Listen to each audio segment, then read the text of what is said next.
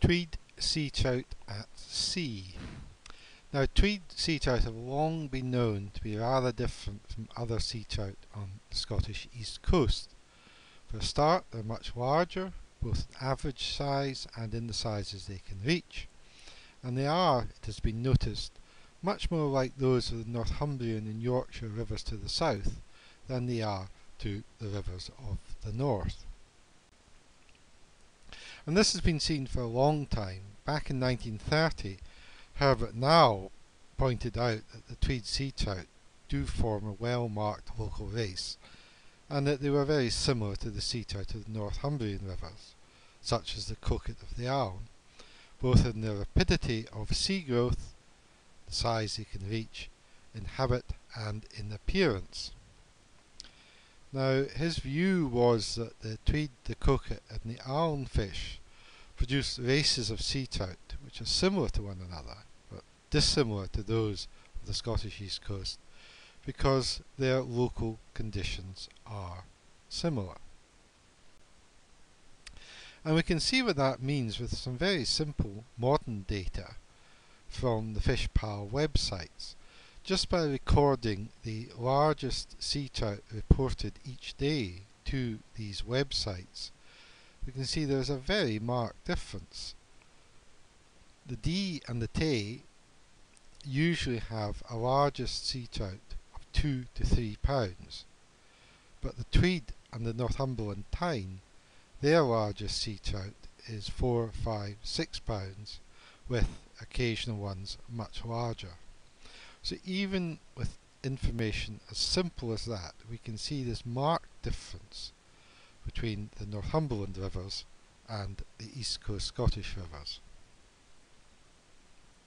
And of course, in the Northumberland rivers, sea trout can get to very much larger sizes than in Scottish East Coast rivers.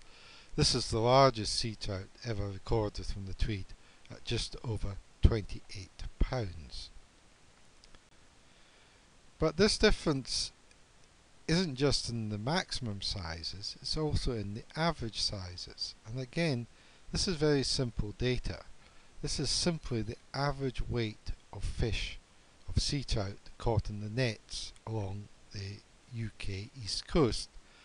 And we've got data going back to the 1950s, and you can see in every decade it's the same sort of pattern. Sea trout get bigger from north to south along the east coast. We also have some Tweed data from netting records, which shows that there appears to be some long-term trends in the seasonality of Tweed sea trout runs. You can see from this graph that back in the 1840s and 1850s, most of the sea trout taken in the nets were caught from July to September. They're only a relatively small proportion, February to June. But over the years this has changed. The later fish have got less common, the earlier fish have got more common. And just recently, relatively recently, in the 1980s and 90s, the proportions actually changed over, and it became that more fish were caught in February and June and fewer in July and September. Now, the marine migration of Tweed sea trout is again more like those of the Northumberland and Yorkshire rivers to the south than those of the Scottish rivers to the north. Now, the best researched river on the east coast of Scotland is that of the North Esk. And when the movements of sea trout smolts tagged and recaptured are examined, you can see that the pattern is really one of recaptures equally to the north and south of the North Esk, with just the occasional stray, one for instance over Norway. Sometimes they come down onto the Northumberland coast, but by and large those recaptures of the tagged smolts are local to the North Esk. Now, in the 1950s there was a large smolt tagging program on the Tweed, run by the then Department of Agriculture and Fisheries for Scotland, and from the results of this we can see that where Tweed Sea trout go is very different. They're got on the Northumberland coast, the Yorkshire coast, a lot recaptured East Anglia, the Dutch and the Frisian Islands, and the Jutland coast, and of course back in the Tweed. And that's a completely different pattern from the North Esk recaptures. At the same time this large-scale smoke tagging was being done in the Tweed, MAF were doing the same on the River Coquet in Northumberland. And again, it's clear that almost all recaptures are to the south, to the east, and a lot of them are very long distance ones. And as there are almost 40,000 fish tagged in this programme, there are recaptures not just from the same year of as the fish were tagged, but also from the 1 and 2 years after tagging.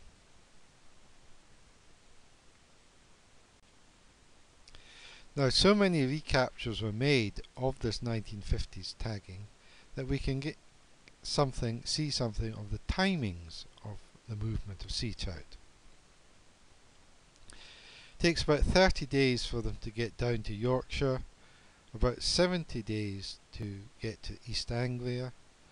After about 100 days they're on the Dutch and Frisian coasts, and then there is a noticeable gap. Then after 400 days or so they're back on the Northumberland coast, obviously getting ready to come back up the Tweed. However, there's also some fish that are still out at sea even 550 days after tagging, and they are right up on the Jutland coast, and they are clearly going to stay out longer. These ones are going to be the 1 sea winter fish, which is most of what Tweed sea trout are.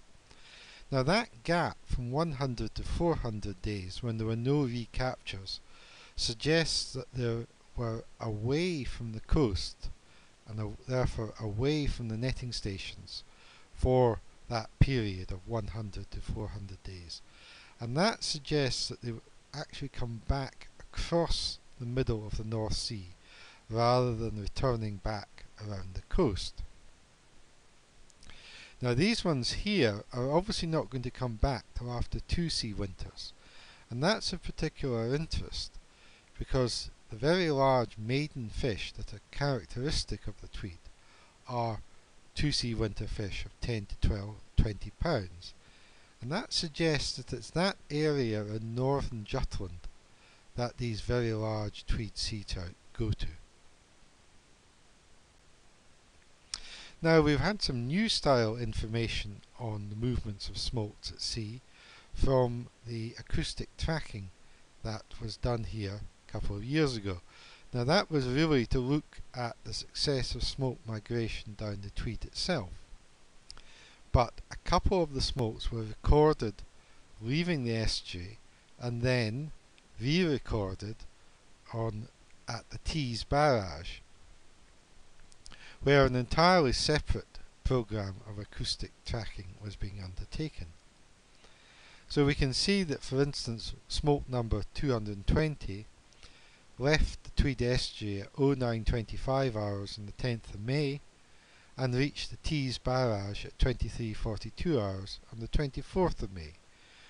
That's 14 days from Tweed to Tees. Smolt number 255, which was released right up at Philiphaugh in the Ettrick, it left the estuary at 20:07 hours on the 9th of May and reached the Tees barrage at 10:13 hours on the 27th of May. So that's 16 days Tweed to Tees.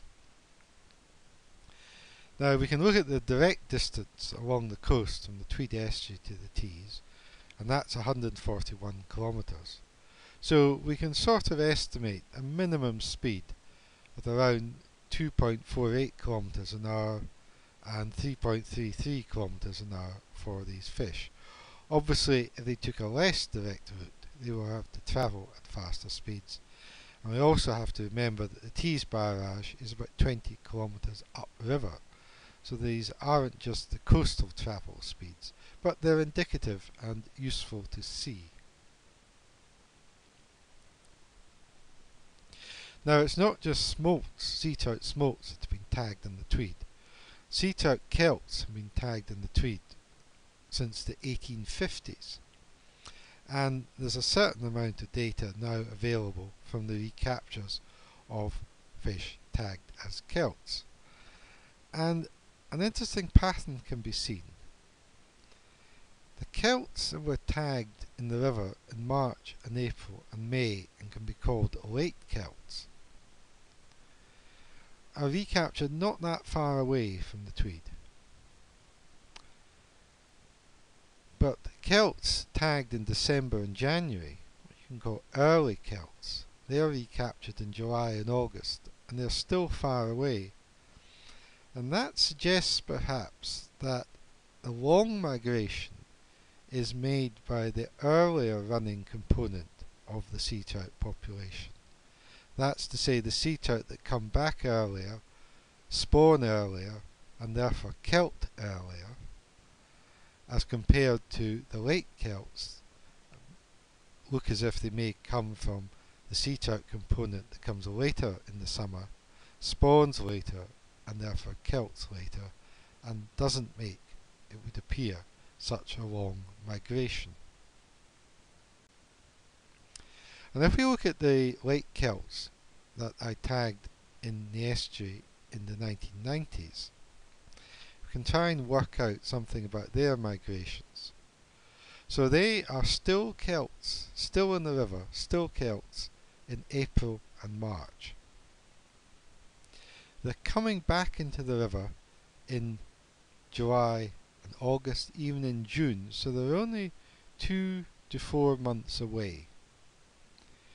So you have to think, well, how far can a fish go in 2 to 4 months? They're away for 90, 100 days. We know from the smolt tagging that it takes about 70 days for a smolt, a much smaller fish, to get to East Anglia. So at a smolt rate of progress, to get to East Anglia there and back would be about 130 days. Now that does suggest that these late kelts are not making the very longest migrations, perhaps only as far as East Anglia, and they are not the ones that are going the long route to the Frisian Islands and to Jutland. Now we're still getting tagging and recapture data. When we tag the sea trout in the summer and the autumn at Paxton, we're actually looking to get data on the angling exploitation rate, which is to say we want to find out how many of the tagged fish are getting caught upriver by anglers. But obviously some of these survive and they go back to sea and they get caught at sea. We have had returns taken from a couple of the drift nets off the Northumberland coast.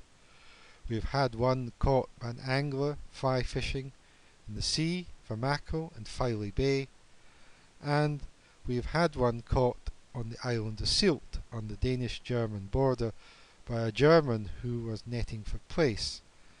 And what was interesting to me about this is that within 24 hours he had managed to find me on the internet and report his capture. And that shows that the internet can actually make this old, very old method of tagging much more efficient. One of the problems with tagging has always been to get people to report their recaptures of tagged fish. Now the internet is extremely easy. And that is what it's all about. And what it does look like is that these very large Tweed sea trout are the ones that perhaps go all the way to the mouth of the Baltic.